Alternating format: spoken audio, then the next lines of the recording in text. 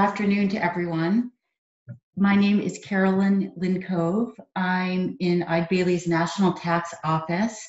My area of specialty is the tax side of mergers, acquisitions, and other kinds of business-related transactions. Today, this is obviously what my presentation is going to be about, but as you'll see as we move through these agenda items, this is going to be more of a practical presentation about the tax aspects of M&A rather than a technical presentation. So first, I'll begin with a brief discussion of the various non-tax and tax considerations that buyers and sellers generally consider in transactions. Then I'm going to talk about the general characteristics, sort of the red flags of taxable transactions, and then the general characteristics of some tax-free transactions.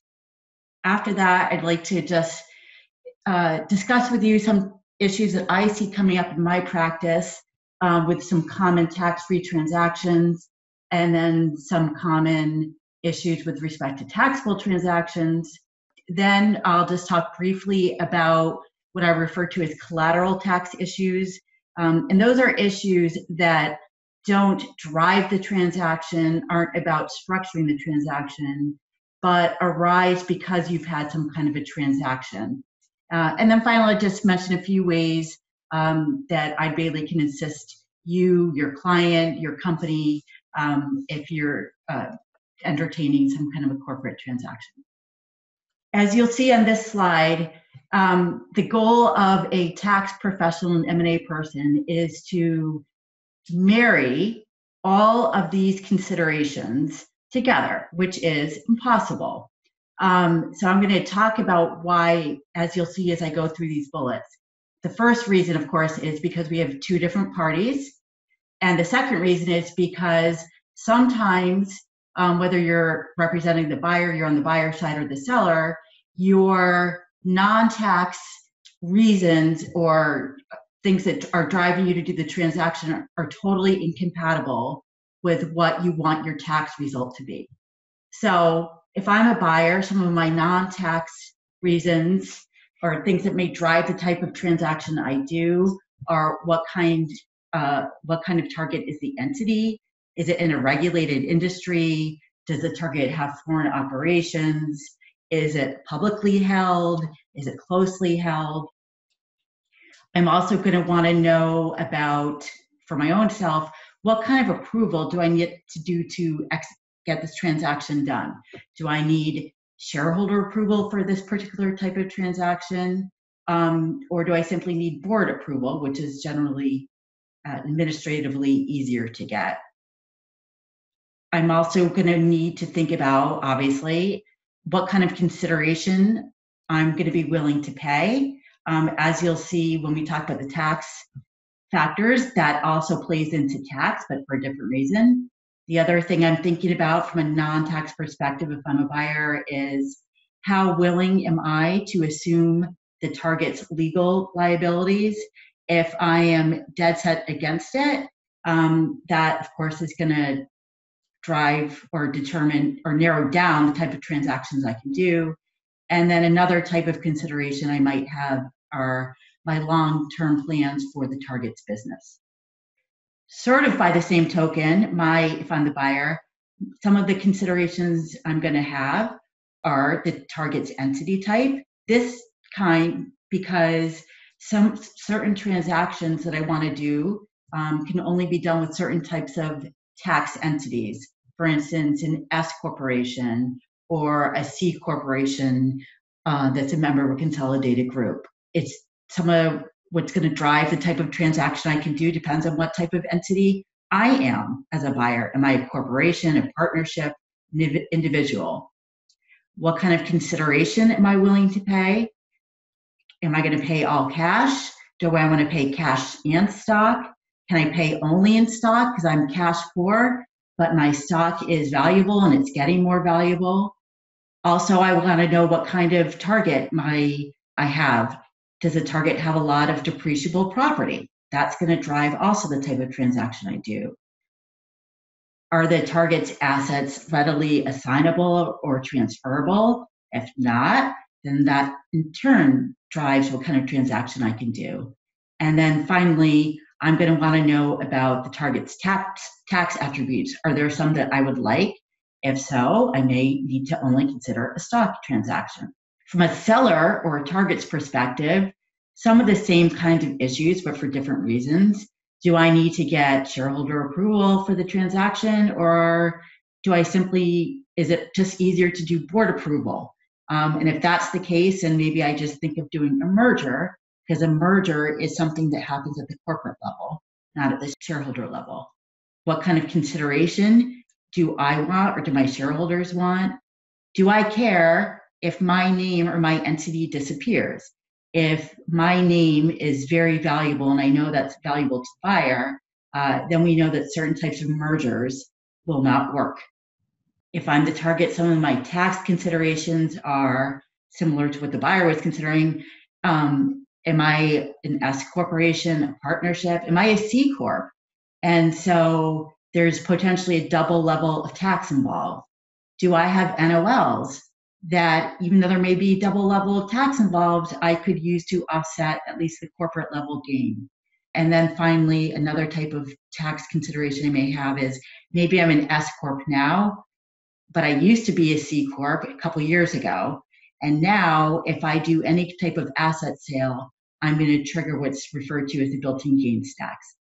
So as you'll see, as we'll talk a little bit in more detail, there's a host of things that go into determining what kind of transaction we can do or what we'd be interested in. And it's very, very difficult to marry every single desire or goal together. So I want to talk about some general characteristics of taxable transactions. And I thought this would be helpful because what you see on the slide is an extremely distilled version of what's in the code. And I thought this would be helpful because sometimes I work with clients and right off the bat, someone says, well, I have to have a tax-free transaction. And the thing is, if what drives the type of transaction you're going to do, whether it's taxable or tax-free, comes from the non-tax aspects, which are listed above in the bullet points. And so if those aspects, those desires of yours are immovable, or they're absolutely, I have to have these, you cannot do a tax-free transaction. And this is true across all types of taxable transactions. So if I'm a seller or a target of a business, and the only type of consideration I'm willing to take is cash, or at least a substantial amount of what I get has to be cash, you can forget about a tax-free transaction. The other type of sort of red flag for it being a taxable transaction is if the buyer is clear that it doesn't know, I shouldn't say clear, if the buyer is unclear about what it wants to do with the target's business. In other words, maybe it's planning on disposing of a substantial amount of its assets, or changing the type of business, or turning around and selling a big portion of the stock. That's also should let you know that you're not going to be able to engage in a tax-free transaction. And then finally, another red flag is if the shareholder, which really ties into the first bullet, if you as a buyer say, I don't want any of my selling owners to participate in the business going on, I want to take it over fresh and clean, I just don't want them involved, that means obviously you have to give them consideration that's all cash, and that of course means it's going to be taxable. So taxable transactions can happen in the form of stock transactions. A stock transaction can happen at the individual shareholder level, where, say, a corporation or some type of other entity buys the stock directly from the shareholders. It could also happen at a corporate level through what's called reverse triangular merger. And that, simply put, is where the buyer sets up a merger sub, and the merger sub merges with and into the target, so that after the merger, the buyer owns the target directly. And that is treated really as a taxable stock transaction. You can have a taxable asset transaction. There's the obvious ones where you simply have an asset purchase agreement. It's treated as an asset purchase for both legal and tax purposes. Another type of asset transaction is a forward triangular merger. And that's where you have a merger sub, but instead of merging the merger sub into the target merges into the merger sub. And so therefore you've really just acquired the target's assets, which now sit in your subsidiary. You can also have a hybrid type of transaction that's taxable, 338H10 or 336E. And it's and those are very similar provisions, which I'll talk about in a couple slides. And the reason why we call that a hybrid transaction is that legally and from the outside world, it is a stock transaction. And so the type of agreement you would have would be a stock purchase agreement, but for tax purposes only, it's treated as an asset transaction. And so it involves parallel transactions, even though you're executing one. Common characteristics or red flags or things that if you have present, you may be able to do a tax-free transaction. One of those is if you are the target or a shareholder of a target and you're willing to accept part of your consideration as stock in the buyer, good for you. It's got to be more than a minimal amount, but that certainly can help us widen the type of transactions that may be available to you. If our buyer, we do have to be on the same page with the buyer, if we know our buyer is going to carry on the business of the target just as the target had been carrying it on, it's not really going to alter too much, it's not looking to sell the business shortly after it acquires it, that's also a good indication or a helpful factor in getting to a tax-free answer. If the buyer doesn't mind, which is rare, but if the buyer does not mind taking over the target's basis and its assets, that helps to get to a tax-free answer. Because we'll see, or I should have mentioned in the other type of the taxable transaction, if the buyer is fully fixed on getting a step up in the basis of the target's assets, that's going to be a taxable transaction. And then finally, if we have a really good, strong business purpose for doing a type of transaction, that sets us up well to have a tax-free transaction.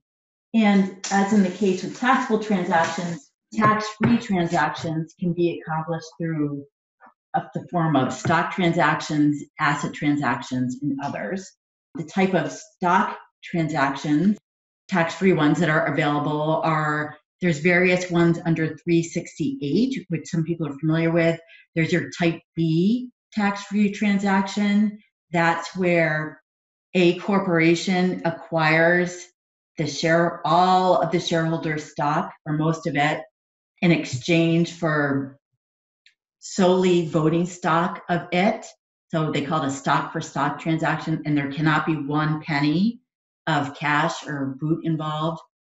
They're a 351 transaction, which are pretty common. That's a stock transaction. That's a situation where one or more persons transfers property to a corporation solely in exchange for stock, although you can receive some boot. The reverse triangular merger, you just saw on the prior slide with the taxable transactions, those can be accomplished both in a tax-free and a taxable way. So it's the same format in that you would want to do a reverse triangular merger. You would have the target or your merger sub merge with and into target. But the difference would be, so it'd be the same form. The difference is the type of consideration that the target shareholders get. The taxable, it would be mostly cash, and in the tax-free, it's got to be mostly stock in the buyer. Section 355 transactions, whether it's a spin-off, a split up, or a split off, That's also a form of a tax-free transaction.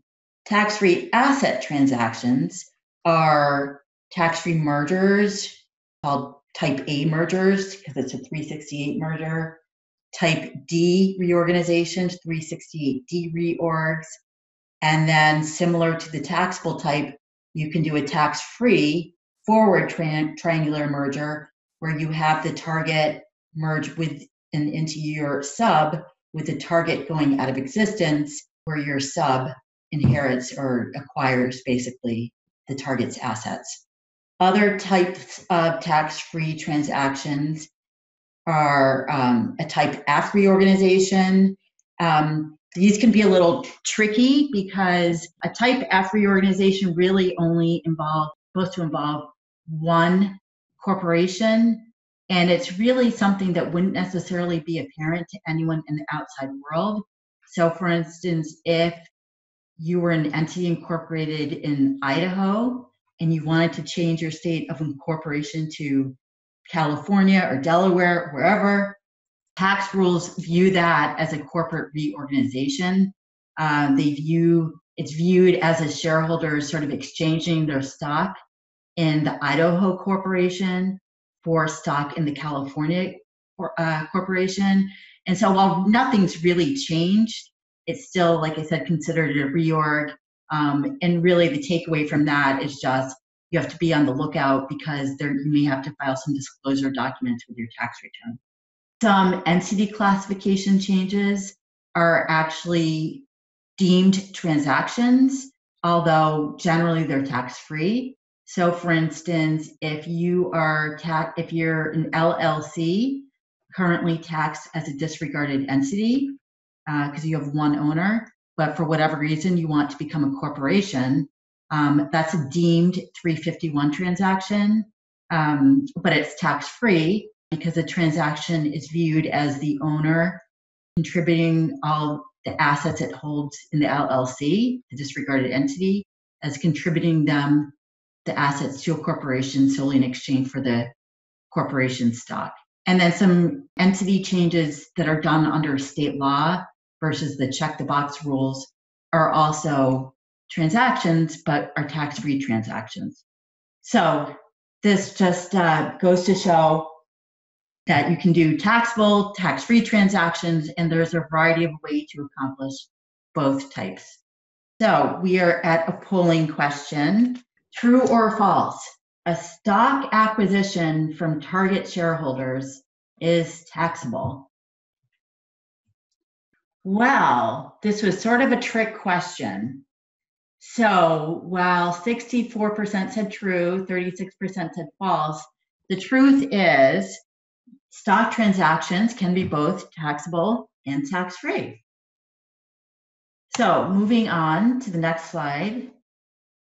Tax-free transactions. So just a minute ago, I talked about some common characteristics of tax-free transactions. Next couple slides are really sort of a storytelling of my practice, what I happen to see a lot, and I thought I'd share some of these lessons learned and maybe things to help you in your planning for transactions. So split ups. Split ups are a type of a 355 transaction. It's a derivative of, it's similar to a spin-off, except in a split up, some shareholders keep one of the business and the other shareholders get the other business. And there's no crossover. And so here's the example of a split up. And then I'm going to talk to you why I happen to see these a lot and why they may be more commonly availed of than I think some people are aware of.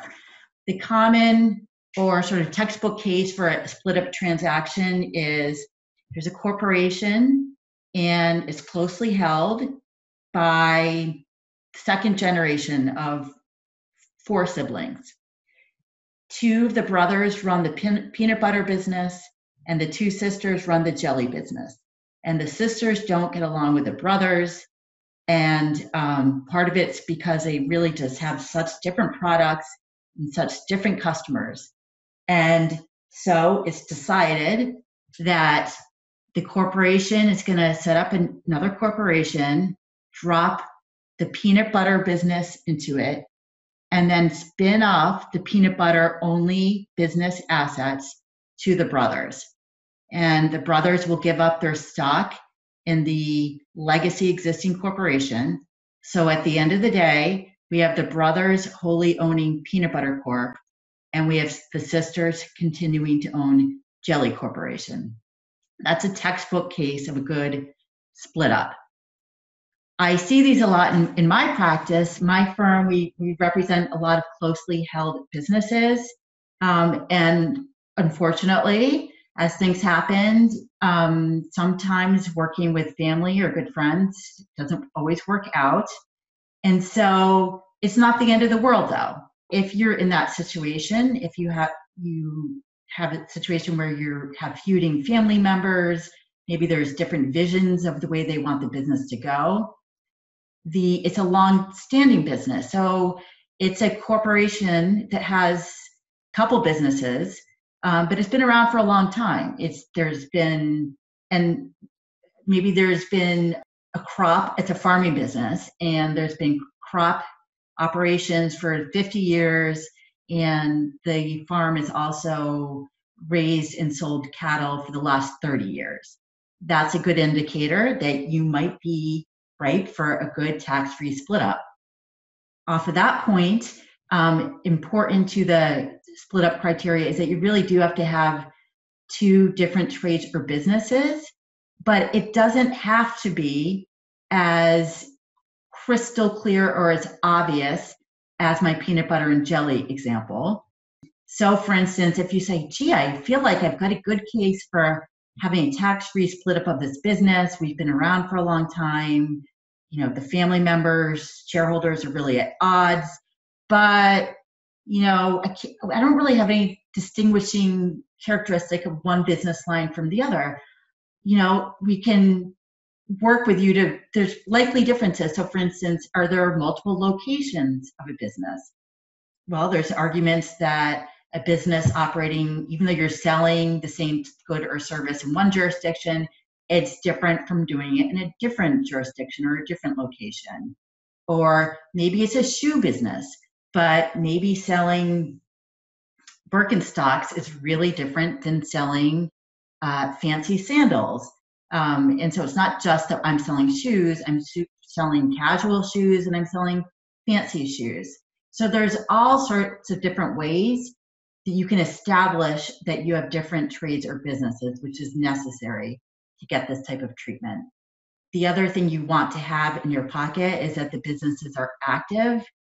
Again, in my practice, we serve a lot of clients in rural areas. So a lot of our clients are in the farming industry, and not all farming businesses are inactive.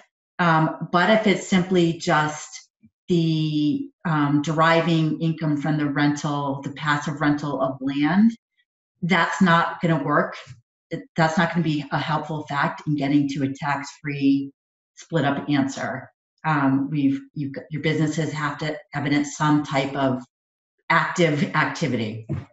And then finally, another important characteristic of accomplishing a tax-free split up is, so in my peanut butter and jelly example, we have to have both our peanut butter shareholders and our jelly shareholders have an intention to continue the historic businesses. How do you guarantee it? Well, you can't 100% guarantee it. This would often be built into the various agreements. But what the IRS doesn't want people to do is to get appreciated assets that are a business out of a corporation tax-free and then just get out of the business. Congress has allowed these types of transactions because it's believed that, well, it's still perpetuating the businesses. If but for this, the peanut butter and jelly business would go under because the shareholders can't work together. Well, we'd rather have them split up, but you really have to commit to continuing to be involved in each of those businesses. And so that's an important part. We see sometimes we have clients that say, well, dad is looking to transfer some part of the business to his kids, but there's land in the corporation and he might keep the land. Is that a good tax-free transaction? Split up? No, because just sort of sitting on land isn't a trade or business. And so that won't qualify. 351 exchanges, I mentioned them briefly in our tax-free slides. These are very, very common. These happen all the time, sometimes whether we know it or not. Just to reiterate, a 351 transaction is where one or more persons transfer appreciated property to a corporation solely in exchange for the corporation's stock. This can be done it's usually done, but not always, with the formation of a new corporation. So for instance, I've held property in my own name for the past 10 years doing my business of selling widgets, but I've realized it's really important for me to now put that business into corporate form for legal liability issues. So I'm going to contribute my inventory, maybe some goodwill, customer list, some vendor contracts into my corporation, and then I will then just own the corporate stock. That's basically what 351 says, but you can also do it with an existing corporation. So maybe I've already did my widget corporations has been conducted by the corporation for the past few years, but I just bought a building that where I'm going to now have my manufacturing operations, and I've just decided I don't want to hold it in my personal name. I'm going to contribute it to my corporation. That would also be a 351 transaction.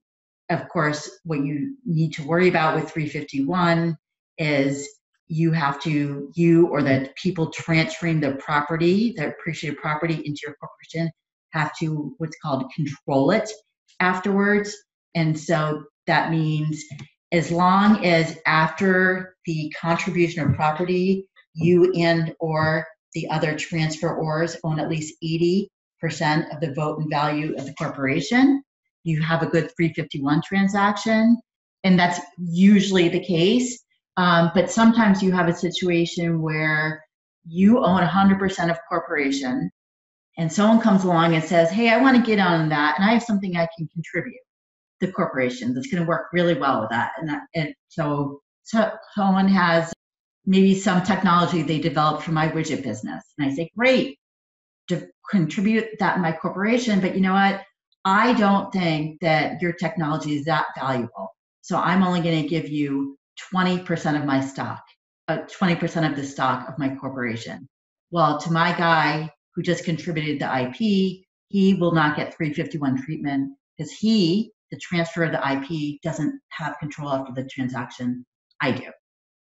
Another important area of note in 351 transactions is 357C. 357C refers to a provision of the Internal Revenue Code, which says, if in connection with the contribution of property to a corporation, you also contribute liabilities to the corporation, or you have the corporation assume some of your liabilities, that's fine. You still may get 351 treatment, but if the amount of liabilities that you contribute exceeds the adjusted basis of your assets, you have gained recognition to the extent of the excess. And so I will give you an example. I'm setting up a corporation and I've owned a building that I intend to have my widget operations be conducted in. The basis of my building, because I've owned it for a ton of years, is really low. It's like $100, but I have a big mortgage on it, about $400. If I contribute that building along with the mortgage to my corporation, the 357C says you have gain because to the extent of the $300, the amount by which the liabilities exceed your basis. So it doesn't ruin 351 treatment, but it could trigger gain. So if you're contemplating this kind of transaction, be really careful that the liabilities, if any, that you're contributing do not exceed the basis of the assets. Parachi. Parachi is one of my favorite cases, even though it's kind of dorky to say, but Parachi is a 1998 Ninth Circuit case. And I want to discuss this in 357C because Mr. Parachi came up with a very, very clever way to avoid 357C. And there's been a few cases, it has not been overturned, so it's still good law. And I think if you have the right facts, you could get to the same answer. And so here's what happened in Parachi. Parachi already owned a corporation in an insurance business. And for regulatory reasons, he needed to contribute additional capital to the corporation. And so he wanted to do that. So he's going to contribute a building. But as in what I just talked about in my example, that building had a big mortgage on it. And so if he did the contribution, he would have 357 gain on the difference between the mortgage and the basis of his building. But he said, well, wait a minute. I don't have a lot of other fixed assets I can contribute along with my building to make sure the basis of my assets exceed my liabilities, but I can make one. And so what he did was he executed a note. He contributed his personal note for about $1 million to the corporation and said, hey, now I am contributing assets, my note, plus the low basis building, my corporation, and together those are more than the liabilities. I don't have a 357C problem anymore because now my corporation just holds a note of mine. And how funny is this? Because I didn't really have to spend any money. I don't have any real economic investment in that note. Maybe I spent a few $100s to have a lawyer help me draft it. But now I have $1 million asset sitting on my corporation's books. Well, as you can imagine, the IRS didn't like that and said, no, there's no such, he doesn't have any basis in the note that he contributed, and he still has a 357C problem. Well, the Ninth Circuit said no, he actually did have good basis in the note. He had $1 million basis in the note, and therefore the assets he contributed did exceed the amount of liabilities. And here's what was helpful for the court in that case. And so if you have these factors, that would be great, is that they said, well, you know what? Mr. Parachi is solvent. And if for some reason his corporation went bankrupt, the creditors would go after the corporation's assets, one of which is a personal note in Parachi's name. And so he's really at economic risk because there's no guarantee the corporation is not going to go bankrupt and someone's not going to come after him for the note. And that was really the biggest factor for the court, is the fact that they think that he really put himself at economic risk. You say what you will about that, but in any case, it's a good answer for taxpayers, and I've seen people do it. I maybe proceed with caution unless you have terrific facts, but it's important to be aware of that. Some risks that I've been seeing with 351 transactions, there's a case called court holding, and this exemplifies the I've been seeing in my practice, the thing. Individual says, I really need to or want to sell property. However, I'm going to have a huge taxable gain if I sell it in my personal capacity. I own a corporation, and my corporation has lots of delicious NOLs. What if I contribute my property to the corporation and just have the corporation sell it? That way, the corporation will have much less taxable gain because it can use its NOLs to offset the gain. And I still get to, at the end of the day, have an asset sale and generate some proceeds. Well, the court holding says, can't really do that. If the facts suggest that it was meant to be a transaction by you, a sale by you all along, and basically at the 11th hour, you just had the corporation carry out your transaction basically to achieve a tax benefit or to avoid a bad tax result, they will disallow that transaction. And I can't tell you what there's no bright line, there's no safe harbor to say, well, maybe if you contribute that property on September 1st and don't have the corporation execute the sale until the following January, I don't know if that gets you out of the situation, but be mindful, the more you have sort of the bigger paper trail you have evidencing the fact that you were going to do the sale, or it's been held by you for a long time, and then immediately you contribute it and the corporation sells it, you may have a court holding problem. Similar to the court holding doctrine or case is a step transaction doctrine. And that's a tool that the IRS can use to erase or disallow one of the transactions you engaged in to get to what the IRS thinks the right answer should be.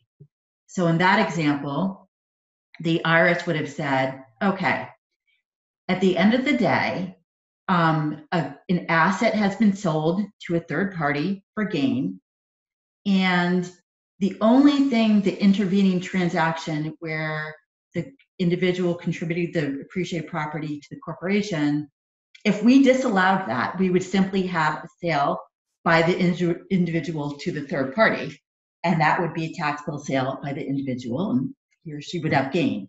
That's applying the step transaction. The IRS would step the transactions together to get to what I believe the right result should be.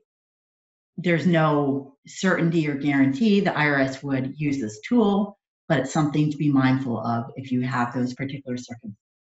Another thing to note about 351, so if you're in the 368 tax-free transaction realm, and certainly if you're in a 355, it's abundantly clear that you have to have a business purpose, a non-tax business purpose for doing your tax-free transaction.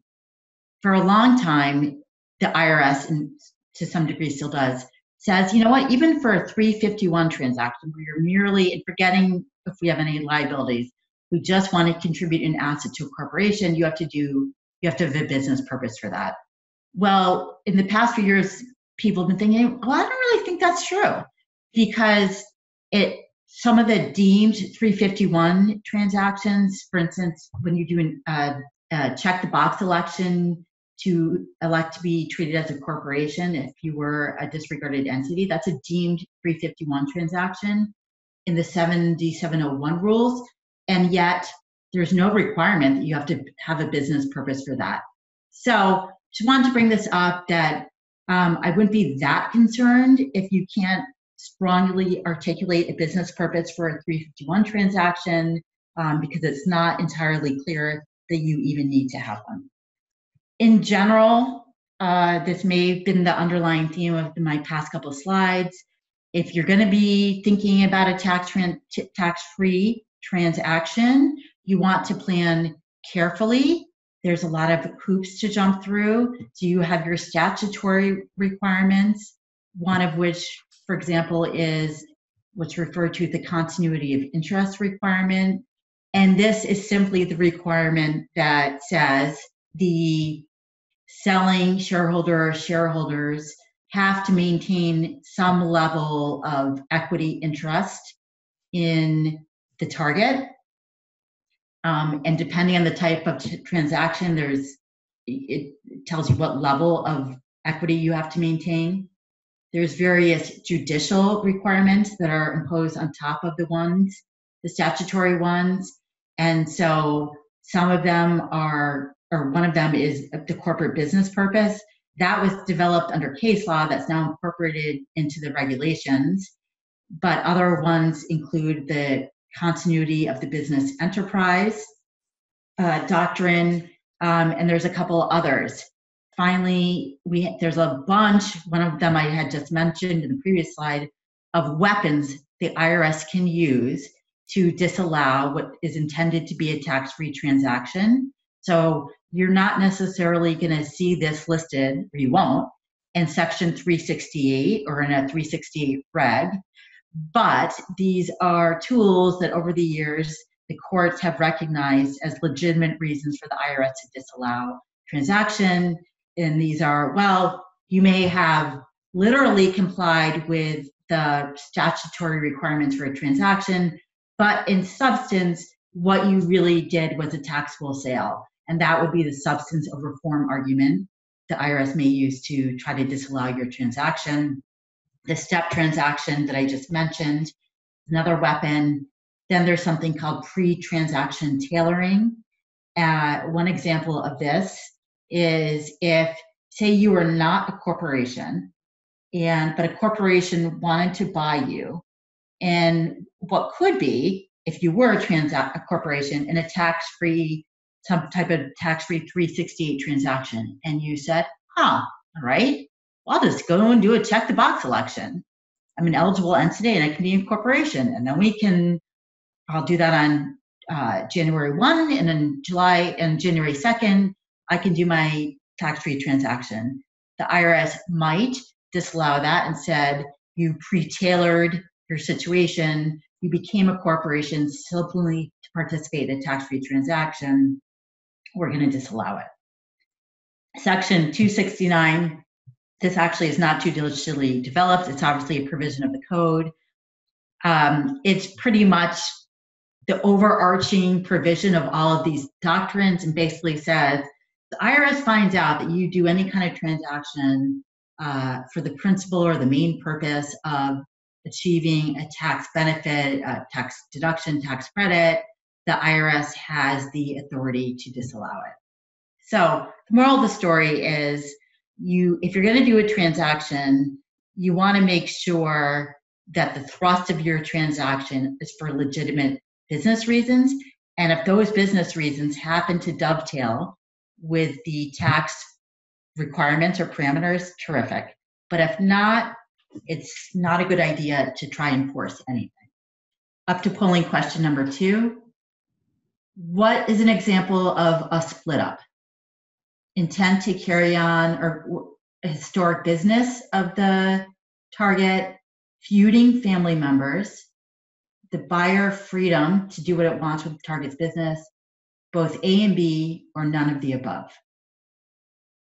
Awesome. Yes, the correct answer was both A and B. 2 characteristics or 2 good signs that you may be able to have a good tax-free split up is that the parties intend to carry on the historic businesses of the corporation, and that you have family members that hate each other. Good news. Okay, sort of running out of time, so I will try to move quickly for the next couple slides. Taxable transactions. I wanted to just bring up a couple points that I see in my practice. The most common taxable transaction that I'm seeing lately and that you may hear about is the 338H10 election, which also has a companion in 336E. This is what is called a hybrid transaction. Legally, it's a stock transaction, but in tax land, it's an asset transaction. These are desirable because sellers can get rid of their legal liabilities. So seller was engaged in some kind of pollution industry, polluting type of thing. They're going to have a lot of lawsuits against it. It can sell its stock, it's done with its business, but buyer likes it because it can treat it as if it acquired the seller's assets, and it gets to step up the target's assets to fair market value instead of having to carry them on its books for tax purposes at the taxpayer's basis. Some restrictions for a 338H10 election and for a 336E, which are very similar, except for something I'll mention in a minute.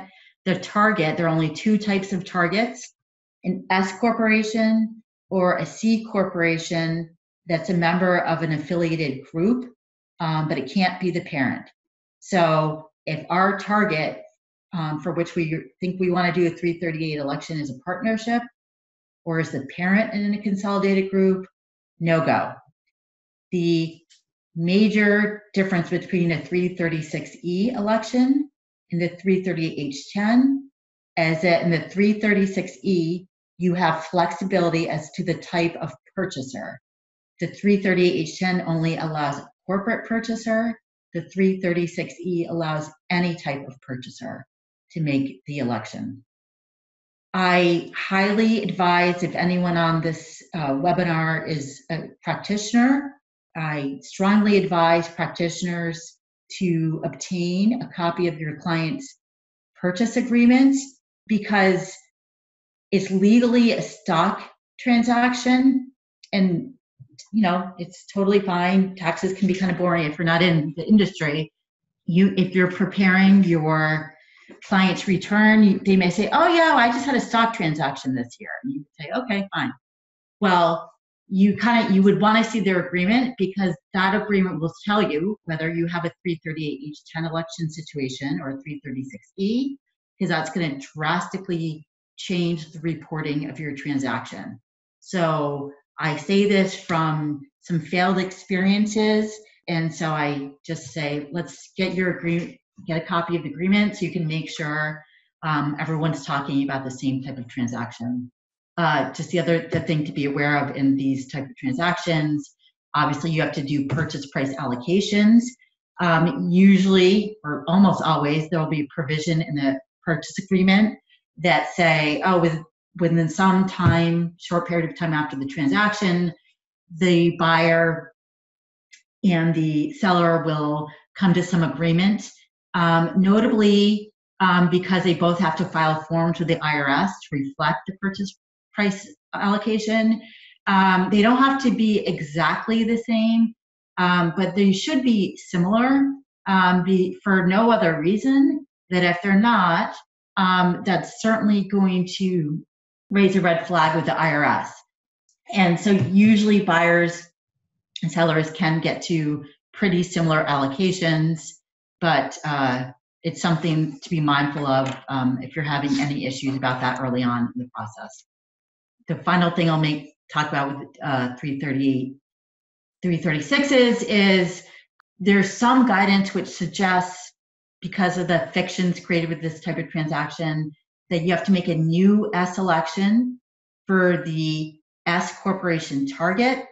And there's other commentary that says you don't really have time to talk about that too much, but just something to think about. This slide just talks about purchase price allocations and what our practice has seen in the past couple of years about how the allocations come out. As you'll see, there's nothing too dramatic, but you will have a good portion, hopefully, the purchase price agreement going to goodwill, about a third of it to intangible assets, and then maybe a quarter of it to fixed assets. For buyers, they want to get more to fixed assets. To sellers, they want to get more to goodwill. But this is sort of a nice compromise. This isn't required. It's just showing what parties have been doing. Talk about the sale of personal goodwill. This has been coming up a lot in corporate transactions.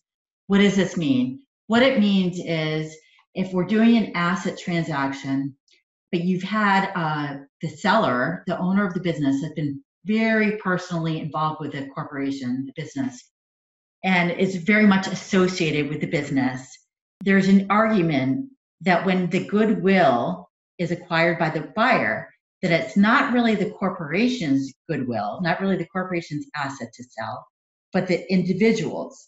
And the reason to make this argument is that if you're in a C corporation, is that if I can say that it's my own goodwill as a sole shareholder of widget company, I only will have one level of taxable gain if I sell that asset to my buyer.